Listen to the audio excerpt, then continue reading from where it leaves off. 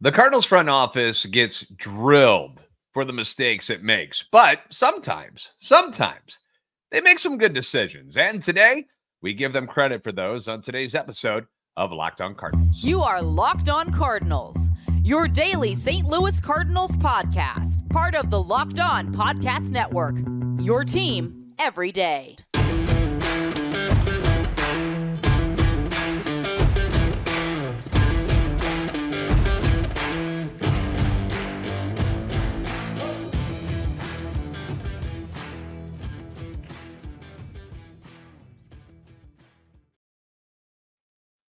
Hey there, Cardinals fans. I'm JD Hafford, and I'm a national radio sports anchor born and raised in the Lou and a lifetime Cardinals fan, and I'm your host for Locked On Cardinals, part of the Locked On Podcast Network, covering your team every day. You can follow me on Twitter, X, at JD Sports Radio, and the podcast at LO_Cardinals. We do want to thank those of you who make Locked On Cardinals your first listen every day. Free and available wherever you get your podcasts. We all like free.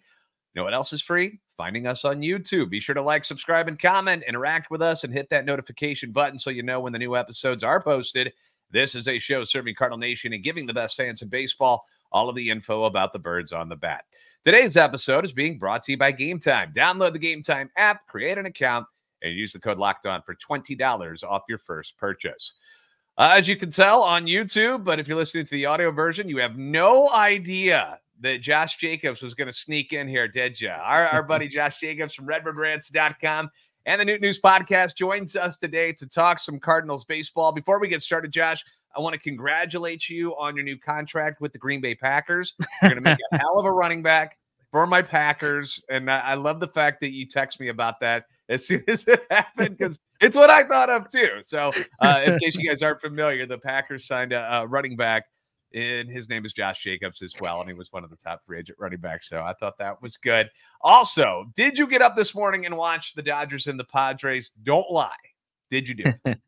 Even with being a multimillionaire now by the Packers, no. I wanted to, but I was so tired. So I just kind of watched some of the stuff this morning, and I like Glasnow's stat line wasn't that good, but I felt like he looked really good. And so, I mean, Dodgers win. No surprise there.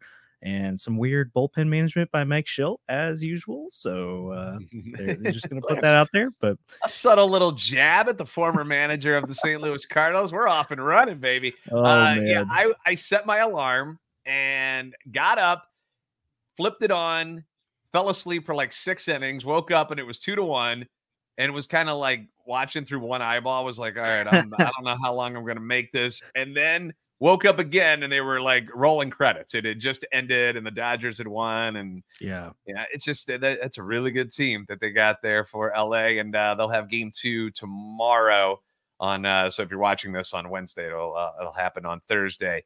So you get a chance to see Yamamoto for the first time in a Dodgers jersey in a real life regular season game. All right, let's talk about the Cardinals, which is why everybody's here. We're going to get into some Victormania. Victor Scott II, very exciting stuff.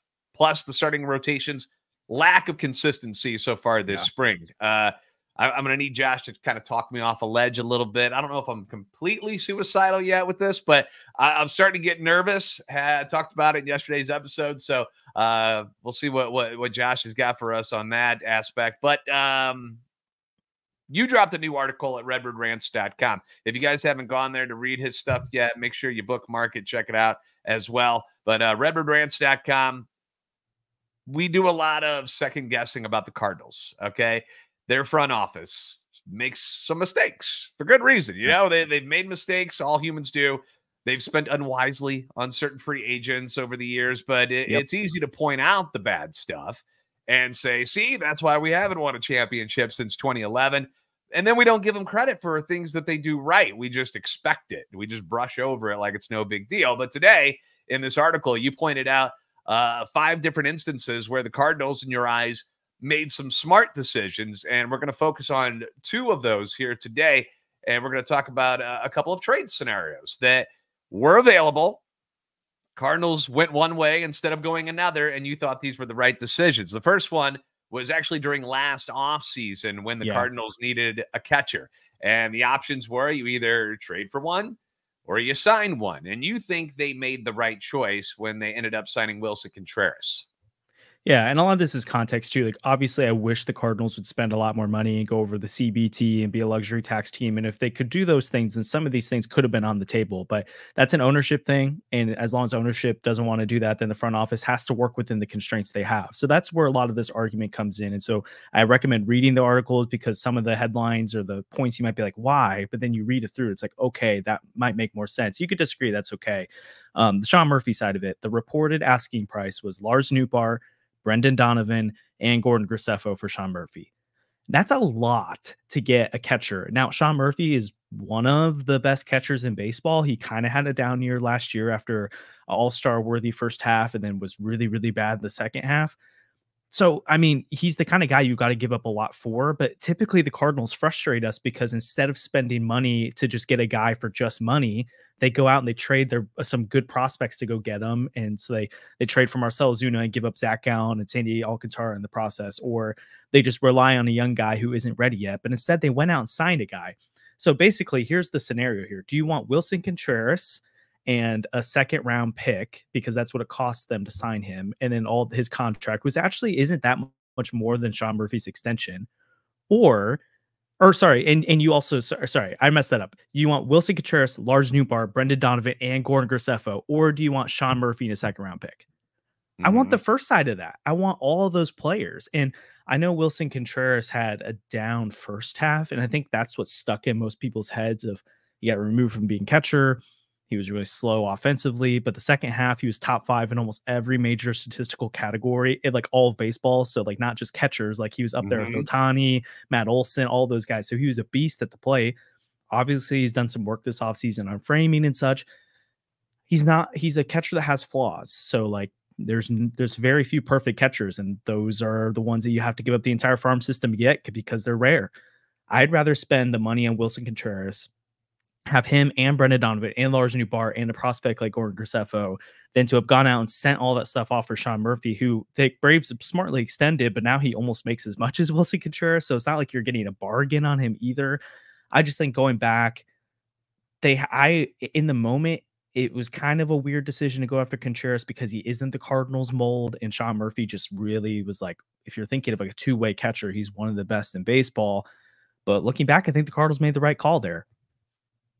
Yeah, and I remember going through the situation when it started leaking about who the guys were that the A's were asking for. We were like, wait, what? No, stop it, Oakland. And then they end up making a deal where they didn't get nearly what they were asking the Cardinals for, which was weird because you're like, okay, well, if that was what you wanted from us, why is it less for somebody else? I never understood it. I didn't get it. I really wanted Sean Murphy because I was more interested in his defensive skills, the way he's been able to handle pitchers and stuff. That's what I was excited about. And it just didn't happen. And knowing what we know now, as you said, Wilson Contreras, I love the guy. I love him. Last year, obviously, and people have stuck up for him. He got a bad rap early on in the season. None of this stuff was really his fault. You know, even pitchers who aren't with the organization have come up and spoke out about it. Like, no, it wasn't Wilson's fault. It should never have come to where it got to. Yeah. And like you said, an incredible hitter in the second half when he finally was comfortable in St. Louis. I mean, there was a lot of change there. I mean, imagine coming from the Cubs where you've been told to hate the St. Louis Cardinals for so long, and now you're wearing their colors, and now they're benching you and talking about moving you. Like, it was just weird stuff was going on last year. But in the end, I love the leadership that he brings. I don't know much about Murphy, like who he is as a person or anything like that, but the personality of Wilson Contreras and his bat, I think, makes up for a lot of the stuff that you might have gotten from Sean Murphy, who's doing just fine with the Atlanta Braves. So it looks like it worked out for both squads. We're going to get into another trade. And this one, oh my gosh, dude, both of us were so excited about the idea of getting this guy. But now that you look back on it, you're like, maybe it wasn't such a bad move to not have gone out and traded for him. We're going to talk about that next, coming up on Locked On Cardinals. You can now win up to 100 times your money on PrizePicks with as little as 4 correct picks. You can turn $10 into $1,000. That's good math, by the way, in case you're wondering. And you do it with NBA, NHL, college basketball. Who doesn't have brackets and stuff going on right now? You can do all of this with PrizePicks, America's #1 fantasy sports app. It's just you against the numbers. Instead of battling thousands of other players, including pros and sharks, you do it against the numbers. You pick more or less than on 2 to 6 player stat projections, and then you watch your winnings roll in. The tournament is set to roll. Here we go. Biggest moments of college basketball are getting closer, and you can be a part of the action on PrizePicks for both the men's and the women's college basketball tournaments. Insurance is available, which is great because injuries happen in every sport. So PrizePicks offers you insurance on that stuff. That way your entries stay in play even if one of your players goes down, and it's real simple to play.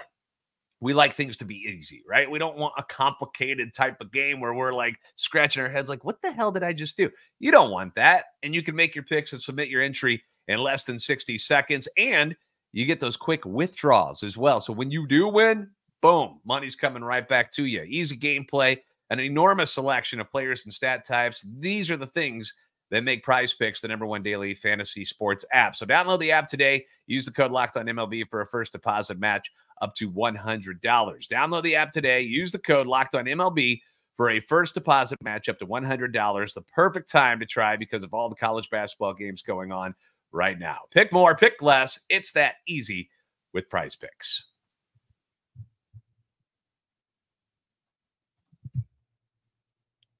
As you know, Locked On has launched the first ever national sports 24/7 streaming channel, Locked On Sports Today. Baseball fans, tonight is the night, March 20th, 7 p.m. Eastern, for the best MLB season preview coming exclusively to Locked On Sports Today. Tonight, 7 o'clock, be the first to get local insight from the MLB local experts of the Locked On Podcast Network. You can find it on the Locked On Sports Today 24/7 streaming channel on YouTube or the free Amazon Fire TV channels app. Again, Josh Jacobs joining us from RedbirdRants.com and the Newt News Podcast. We're talking about a couple instances where the Cardinals, we think, got it right. So we think the Wilson Contreras move has worked out nicely for them. Now there was a chance to go get a guy who I think is going to have an incredible season with the Yankees this year. But end of 2022, Juan Soto was available via trade. And for a bit, you got to admit, you thought it might happen. Could Juan Soto actually become a St. Louis Cardinal? We had Mo up in the box. Remember, because Washington and the Cardinals played each other? Mo's up in the box with the Nationals GM, hanging out, shaking hands. We're all like, oh my gosh, is this happening? Is it going to happen? We thought it was done. And then the next day he goes to the Padres and it doesn't work out. In your mind, Josh Jacobs, you feel like, looking back at things, probably a smart move to not have pulled the trigger on that deal. Yeah, and again, a lot of it's context, and it's not apples to oranges. What the Padres gave up is what the Cardinals would have had to give up, but everyone wants to get hung up on the Dylan Carlson side of things, and it's still super unclear how much of a hang-up he actually was. But what is clear is there's no way it was just Dylan Carlson for Juan Soto or Dylan Carlson plus a couple other pieces. Now, this is, again, it's hard to compare, but if you look at the package the Padres gave up at the time, what the equivalent the Cardinals would have had to have given up would have been something like Jordan Walker, Nolan Gorman, Matthew Liberatore, Mason Wynn, Tink Hence, and Dylan Carlson to get the deal done.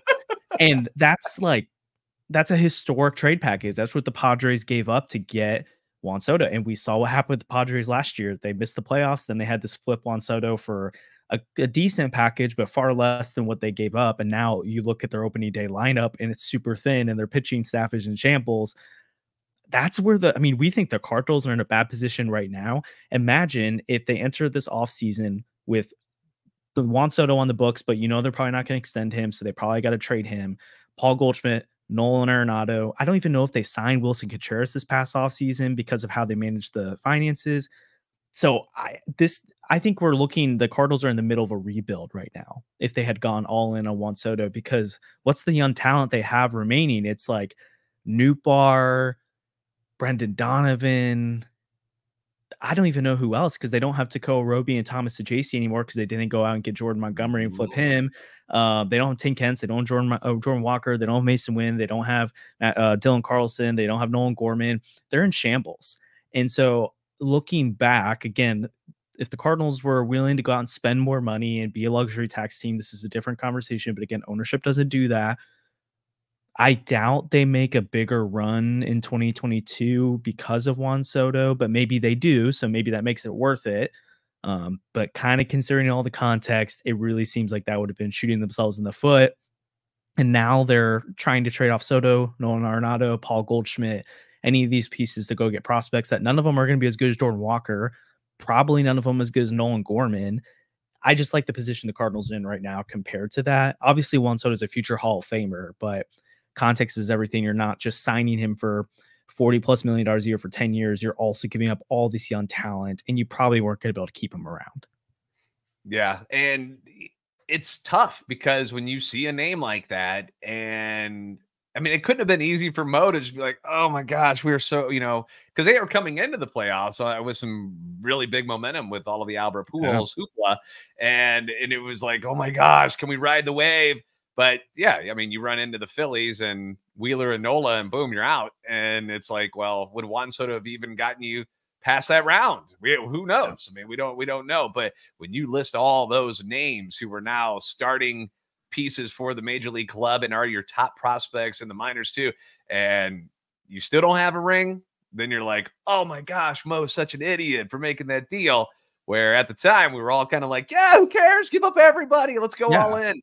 It's easy to say that and not think about what the next 3 years might look like when you make a deal like that. And you really have to have an incredible farm system put together to pull off a deal like that and survive for the next few years. And the Cardinals were not in a position to do that. You saw how much they had to replenish the farm system this offseason and then last year's trade deadline as well. They were in kind of a hole. So yeah, for sure. Still digging themselves out of it. I know we got some nice pieces, but they're still not ranked like as one of the top, farm systems in the league right now. So they're still working on that, trying to develop better and do better in all aspects. So looking back on it though, it makes sense because the Padres didn't get a ring for him and they gave up a whole lot. And now they're flipping to get Dylan Cease. They're flipping. Like sometimes I don't know what the Padres are doing. I feel like they flip a coin and go, yeah, let's go for it. It's weird. It's weird to me. There's just like they have no path. They're just all over the place. It's wild. Yeah. All right. Let's talk about the starting rotation real quick because a little bleaker. The starting rotation with Sonny Gray, Kyle Gibson, Lance Lynn, Steven Matz, and Miles Mikolas. Miles Mikolas has been the only guy this spring that has shown any consistency thus far, Josh. He's looked really, really good. He's going to be your opening day starter again against the Dodgers. Until yesterday, I was okay. I'm like, all right, they're working on some things. These guys are veterans. They know what they're doing. They're not going out there throwing their best stuff every time. They're working on stuff, right? Well, now we're to a point of spring training where those were their third starts, and they only got one more to go before the regular season begins. And these things start counting. Steven Matz throwing today for the Cardinals. And none of them have looked all that great. There's instances where you've seen some decent stuff out of Lance Lynn. Like his second start against the Mets was awesome. He looked great. Steven Matz looks good for an inning or two, and then he gives up one big hit, and it blows his numbers out of proportion. But all of them, and Kyle Gibson hasn't done anything really all that great. Maybe an inning or two here or there, but most of the time he's getting pounded. How nervous are you getting as somebody who has been like me and has told everybody, hey, patience, calm down, spring training, relax a little bit. Now we're getting close to game time, and I'll being honest, I'm starting to get nervous, dude. A little bit. Yeah, I can't lie and say I'm not nervous. I mean, you're opening up against LA, so it's not like you're facing the Pirates to start the year. You've got the whole first month is a gauntlet of playoff teams. So not ideal. I would say I think the fact that like Miles Mikolas, like I was probably the lowest on Miles Mikolas out of all of them. I actually kind of was more confident in Lance Lynn and Kyle Gibson coming into this year. So the fact that Mikolas has looked so good gives me confidence. But like also, if I'm going to say I'm not super concerned about bad spring training stats, I also can't be the guy that's like trying to pump you that Miles Mikolas has a 2 point whatever ERA right now. So I just kind of think it's going to like regression is there for Miles, where he's not going to be that good of a pitcher in the regular season. And I don't think Lance Lynn and Kyle Gibson are 10 ERA guys in the regular season because they weren't last year. And I know that Wainwright went from like bad to really, really bad in 1 year. I just don't think those guys are that either. Steven Matz again is someone that they've at least been open about how they are purposely keeping him on a slower schedule right now. And he is someone they've been open about. He's working through some stuff and trying to make sure he's healthy going through the year. So, and Zach Thompson's look nice. So I think I'm not going to be freaking out about, I never thought the rotation was a strength. I've been probably a little bit less, end of the world with the rotation than other people have, but my expectations is I hope that there are guys that can go out there, give you 6 innings, maybe get up 3 to 4 runs, and you hand it off to this really good bullpen to carry you through. Especially Lance Lynn. I think he's a guy whose stuff plays a little bit above what it's doing right now. Kyle Gibson's the guy where it's like, I can see him falling off a cliff just because his stuff really isn't dynamic anyways. And not that Lynn's is super dynamic, but it's at least a little bit better.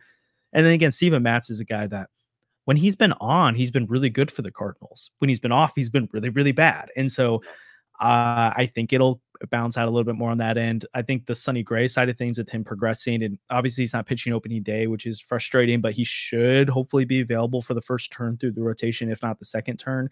So I think if you tell me Gray's going to be back and good, Michaelis is better than I thought he was going to be and is like a number 3, high-end number 4 starter. You have Zach Thompson that you can rely on. And then you're just really hoping for at least one of those other 3 guys of Matz, Lynn, and Gibson to be okay. I think this bullpen is dynamic and strong enough to carry a middle of the pack or slightly below middle of the pack rotation. And then again, it's the offense is what needs to do things. So I think really all it does is just reiterated the concerns for fans, and it's probably reiterated the worst case scenarios for me. But like, again, until the games start, and even opening the day, like opening day doesn't define the rotation. The first week doesn't define the rotation. You need time. But we all know, like last year, time quickly flips. Like you can say, be patient through April, and then you can dig yourself such a big hole that it doesn't matter. So as long as this team isn't going like 10-21 like it did in 2023, I think you can preach patience.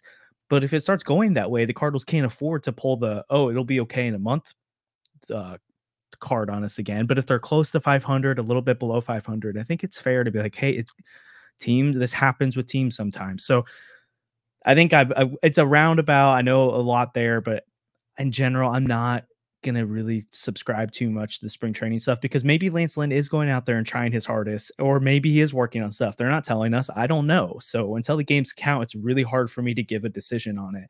And I'm not going to get too high on Zach Thompson or Miles Michaelis either because, again, it's spring training. Yeah.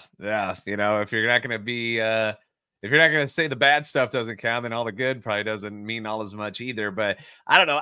One thing that struck me was after Gibson's start on Tuesday, the dude is pretty calm about it all, where he's like, I'm not concerned about this. I'm really just trying to get right physically where I want to be for when the season starts. So it almost sounds like he wasn't expecting to go out there and be lights out against these teams, where he's just trying to get his body ready for the regular season. Yeah. He's been in the league a long time for a number of good teams. So I want to give him the benefit of the doubt. I was just hoping to see a little bit better performance on Tuesday is really what I was hoping for, but I don't know. Like I said in yesterday's episode, I'll trust him until I can't trust him anymore. Yeah. And then as far as Lance Lynn last night, Mets were just working the counts, man. That was a tough game for him. And it seems like in the 2 games that he has struggled a little bit, he's been getting squeezed some. If you could tell, first off, Angel Hernandez, you never know what the heck you're going to get out of him behind the plate. And then last night, he just looked like there was a couple where he's just like, that's not strike. Okay. All right. Yeah. You're not going to give me that one, and give the Mets credit. You know, they gave him some tough at bats. So, but the velo was there.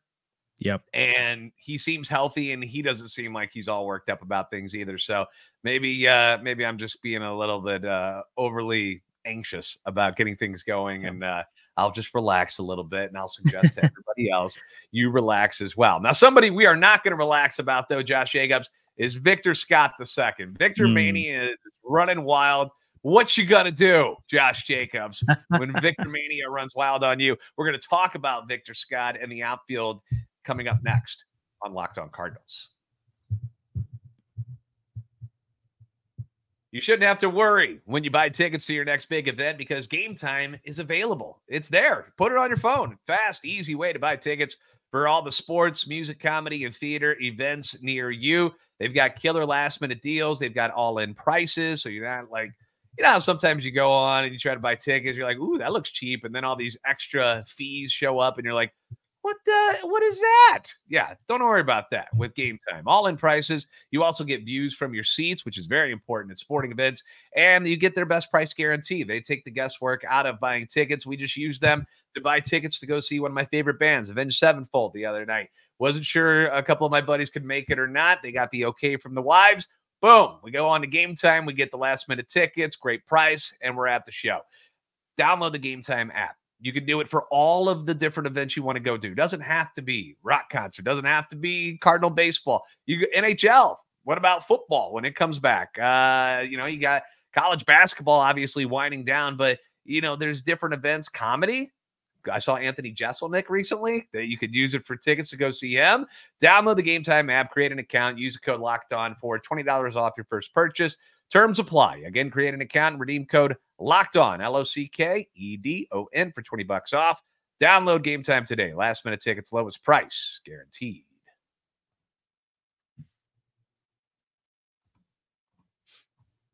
Locked On has launched the first ever national sports 24/7 streaming channel on YouTube, and now it's also available on Amazon Fire TV and the free Fire TV channels app. Locked On Sports Today is here for you 24/7, covering the top sports stories of the day with the local experts of Locked On, plus our national shows covering every league.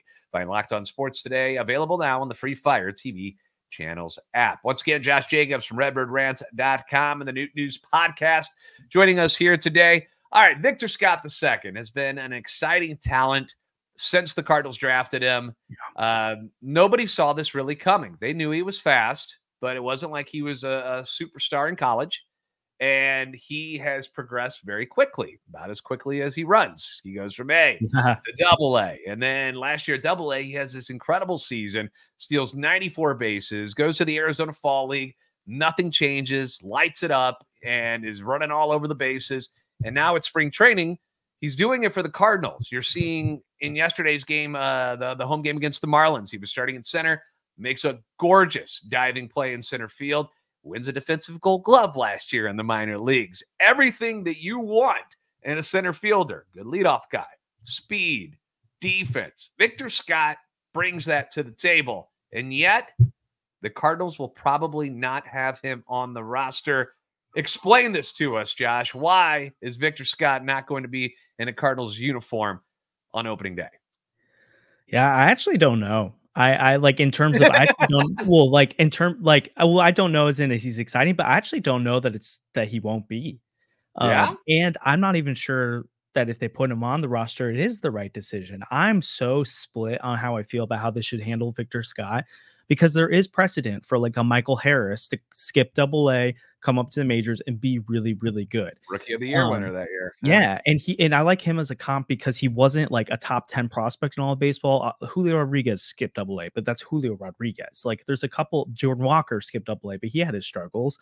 But then you have the Gerardo Pereiras of the world for the Diamondbacks, who came up last year and batted 195 as their starting shortstop the whole year. And he turned it around and was an all-star this past year. But like, you see both sides of it. And sometimes, quote unquote, rushing a guy for the sake of the immediate satisfaction of having Victor Scott up there could hurt his long-term development. And I love the fact that Victor Scott is so like talented, that his floor is so high. So even if he's not hitting at the major league level, he's going to give you elite defense and elite speed.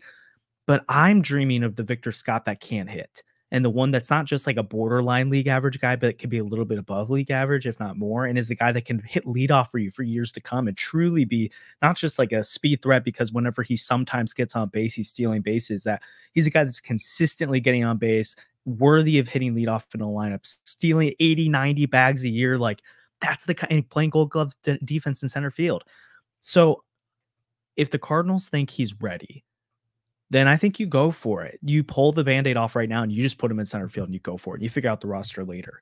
But if they have hesitations about his readiness, something like Kyle Reese over on Twitter, I think follows Cardinals prospects better than anyone. And I think he's pointing this out a lot, that Victor Scott's jumping on the first pitch or the second pitch of an at-bat, which is like smart because you want to get the best pitches. But in the regular season, guys are going to see that and not give him stuff to hit early in the count. So he's got to start being patient. There's little things he's doing that you can kind of game it a little bit. And it's not his fault. He's doing all the right things right now. But it's hard to truly know if he's ready to face consistent major league pitching all the time. I'm a huge believer in him. So like if you asked me, I'd say, yeah, go for it.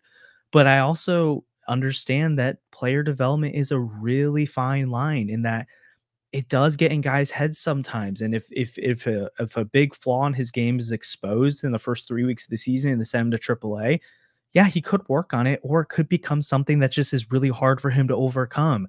So if they don't go that direction, I think it actually is mainly to do with the fact that they really want him to become the full potential of a player that he can be. And so they give him some time in AAA. He's only had about 850 minor league appearances, which isn't a lot for a young guy. If they start him on the roster, I think it's because they think he's ready and because they need that defense in center field. They want that dynamic speed. They feel confident with either Donovan, Burleson, or Carlson in left, and they'll figure things out later. So I actually think the main reason they wouldn't put him on the roster is not because they think, I mean, I think they do want to see what Dylan Carlson has. I do think they believe in Alec Burleson, but I think they're really excited about Scott and they want to do everything they can to make sure he becomes the best possible version of himself. And I think that's what Cardinals fans ultimately want too. I know it's really fun to think about April right now, but in October of next year, none of us are going to care if he was up in April, if it ruins his development.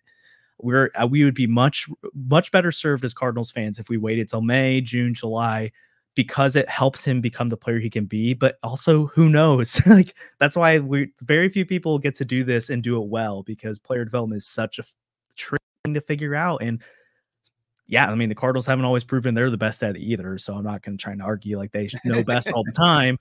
And I mean, Victor Scott's been on the podcast a few times. I know you've talked to him. He is just an awesome guy, and I'm rooting for him. He's going to be my favorite player when he comes up. He's so exciting to watch. So selfishly, I want to see him right now. I'm just going to pump the brakes a little bit and say, if the Cardinals wait, it's not worth freaking out about, because they called up Dylan Carlson and people wanted them to, and he wasn't ready.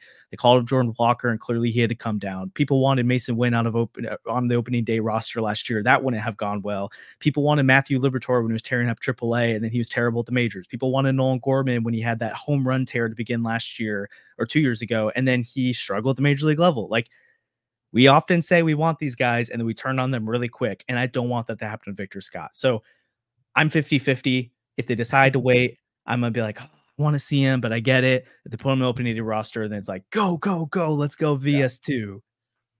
Yeah. And one thing that has popped up is the health of Brendan Donovan, where, you know, they were taking it slow with him. They didn't want him throwing from anywhere except second base at the beginning of spring training. Now they're using him in the outfield. And now that they're comfortable with that, that's another reason to send Victor back down so he can play every day, because that's the thing. If you're going to have him on the team, you better play him. That you're going to have to start him. You're not going to just bench him and just let him sit over there and rot. So that's what you have a Michael Ciani for, is to fill that kind of a role. You're not going to do that to Victor. And then Burleson has done everything you've asked of him this spring. He's looked good defensively. He's hitting 351. He struck out for just the second time this spring last night. Like, he's done everything you've asked him. He trimmed down and he's looked good. Dylan Carlson is starting to heat up and finally gain that confidence that I've been waiting for him to gather again. I feel like he hasn't had it since his rookie year. Like, he's just kind of been going through the motions and just looks miserable. Now he's starting to put bat on ball on both sides, not just hitting righty, but hitting left-handed too. So, and then Walker, obviously, you're going to have him in right field. There's just not a lot of room for him, because now you can have Brendan Donovan playing out there. You've got Ciani as your fifth guy if you need to keep him on the roster. I just don't see a path that Victor comes up on the team to start the year where he's given a chance to compete for that starting job. Like, I don't think they're going to give him the job over Dylan Carlson. I just don't believe it. Doesn't feel like a Cardinal thing to do. So I think that's where we're at with him. And let's be honest, when Nootbaar comes back, somebody's going to have to go away. And you're not, even if Victor does good, are you going to send him back down? Because he would be the guy. He'd be that last guy on the totem pole. So what are you doing there? So Newt's not expected to be out too far. And let's think about how the Cardinals have been health-wise over the years.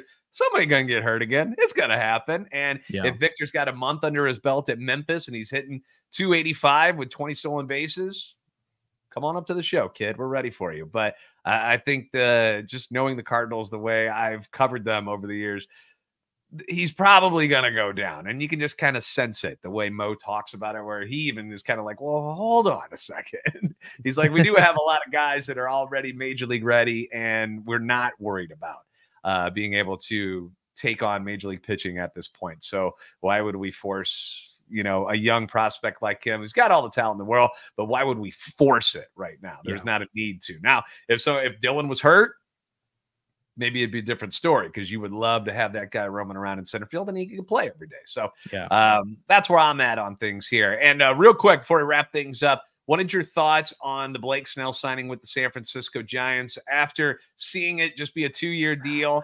What are your thoughts? I feel like I saw a tweet or two of yours where you're like, man, because that's me too. That's me too. And I think the Cardinals, if they had a shot at it, might have said the same thing. If they had known Blake Snell would go for 2 years, and what was it, 70? Or was it 62 million? 68 or something. So it was a 31 apiece, so 62 million. But either way, if they had known it was going to be a short-term 2-year type of deal, I feel like they might have been all in on that, but nobody saw this coming.